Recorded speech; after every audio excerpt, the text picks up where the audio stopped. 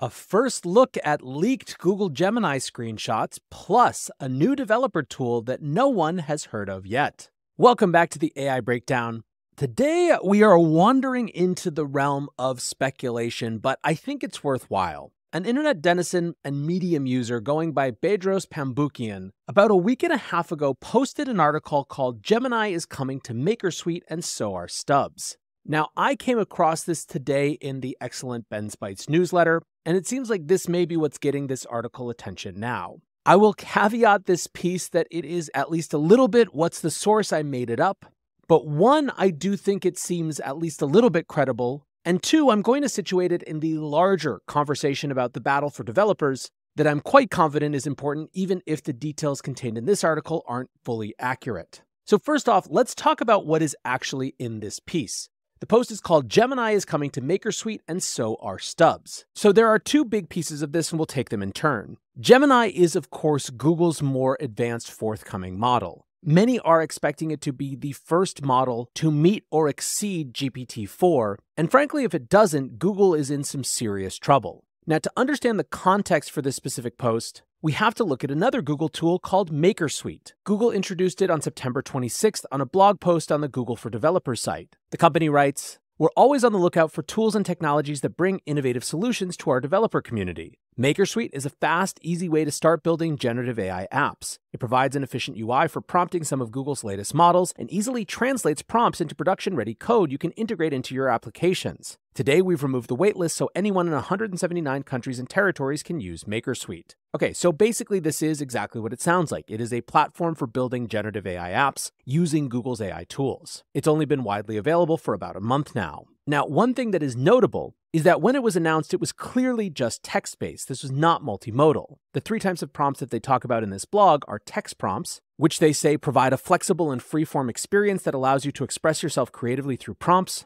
Data prompts, which they say are the go-to choice when you have examples to help you specify precisely what you want from the model, these being good for applications that require consistent input and output, such as data generation and translation. And finally, chat prompts for building conversational experiences. So one part of the thrust of Bedros' piece is that multimodal Gemini is coming to this Makersuite platform. Some of the leaked screenshots seem to show how the new Gemini-powered Makersuite model can handle things like text recognition, object recognition, captioning, understanding image inputs, and more. They show a screenshot of run settings that allows the user to select between a text or multimodal model, as well as a checkbox to be able to include images as an output type. One of the contentions that the author makes is that Gemini is not just an addition to Bard, but is its own entirely separate model. Another screenshot appears to show an integration with Google Drive, from which users can grab images. Another screenshot shows their user testing their prompt with images. And what's more, remember we talked about how there were text prompts, data prompts, and chat prompts in the first version of Makersuite. Another screenshot appears to show that data prompts also support multimodality.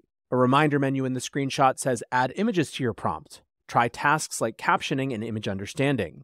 And finally, the author shows a snippet of the code, which clearly has the identification Gemini in it. Now, while the author assumed that the Gemini leak here would overshadow the other part, let's talk a little bit about this idea of stubs. Stubs are basically a feature by which users can create generative AI apps that live directly in a site. The author describes it as akin to AI-generated Figma prototypes. Note, apparently these stubs do not generate full code. It really is just the Figma-style prototype. However, one interesting feature is that you can see a public view of other people's stubs that have been made public and can even save and remix them. This is through a community gallery feature. Now, the excitement here is, of course, that this could unlock a lot of creativity. It could radically increase the speed with which people are able to prototype new ideas, and just generally contributes to the momentum of how AI is unlocking not just developer creativity, but the ability of a wider array of people to build new ideas and applications. Now, the reason that I think that this matters is that it harkens to one of the most important battles in the AI arms race, which is the battle for the affinity and affiliation of AI developers.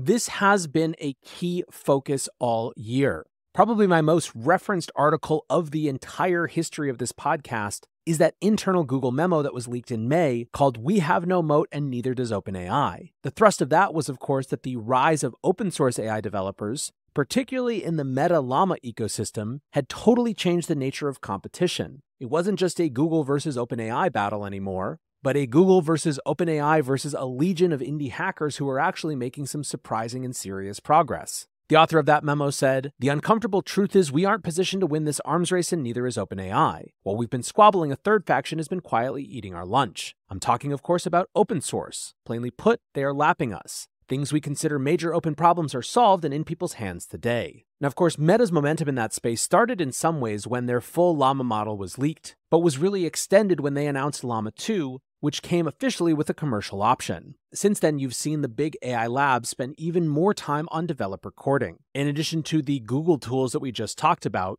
the ones that have been publicly announced in terms of Makersuite, as well as the ones that seem like they're coming, with stubs in this Gemini integration, OpenAI is also trying to clearly win and or retain the affiliation of developers with their OpenAI Dev Day, which is coming up on November 6th. Now, when they announced Dev Day, Sam Altman went to pains to make sure that people didn't think that we were going to get GPT 4.5 or GPT-5, but that people would still be really excited. Subsequent to the announcement, speculation has fallen in a few key areas. One has to do with lower cost options. One of the biggest barriers for people building in the OpenAI ecosystem is the incredibly high cost of API access, especially relative to some of the open source options that are out there. A second area of speculation is around a fundamentally new toolset specifically for AI agents, which of course has had a ton of developer energy and attention throughout the year. We are just a couple weeks away from that event, so I expect to see a lot more leaks of information about what might be coming in not too long. Now, zooming farther out, there's also been a lot of chatter recently about Apple's plans around generative AI, and while we don't have anything conclusively, it does sound like part of the effort is around developer recruitment as well. From a Bloomberg article, Apple's software engineering teams are also looking at integrating generative AI into development tools like Xcode, a move that could help app developers write new applications more quickly. That would bring it in line with services like Microsoft's GitHub Copilot, which offers autocomplete suggestions to developers while they write code. Now, of course, it's not just the big guys that are going after developers, but also other more independent players who are trying to reimagine the developer experience for the AI age. Replit recently announced the expansion of its open source AI developer tools to all of its users. Over the course of the last year, they have been rolling out generative AI tools, including the Ghostwriter AI code completion tool, but up until 2 weeks ago, that had been limited to a testing group of users. As of October 9th, however, Replit integrated Ghostwriter into their core platform and made that tool available to all of its users. The effort they called AI for All. At the same announcement, they also shared a new version of its custom-built LLM focused on coding. Now, interestingly, that Replit announcement happened at the AI Engineer Summit in San Francisco a couple of weeks ago. This was an event brought to you by the folks over at the Latent Space podcast and was just a huge success with a ton of energy and excitement around it. So much so that they actually announced another event, the AI Engineer World's Fair, next year. The point of all this is that one of the big vectors of competition in any new technology space, but especially in artificial intelligence, is going to be what ecosystems developers build in and what tools and models they build on top of. This is hugely important to the long-term trajectories of the companies that are competing in this space, and so it's not surprising to see so much effort being put into cultivating relationships with developers across all of these companies. These Google Makersuite leaks certainly suggest that it's a priority for Google to keep innovating in this area, and so of course it is something that we will keep an eye on. Like I said, take it with a grain of salt that all of this is leaked information, which A, could be wrong, and B, could be subject to change, but still an interesting little insight into where the space is. That, however, is going to do it for today's AI Breakdown. I appreciate you listening or watching as always. Until next time, peace.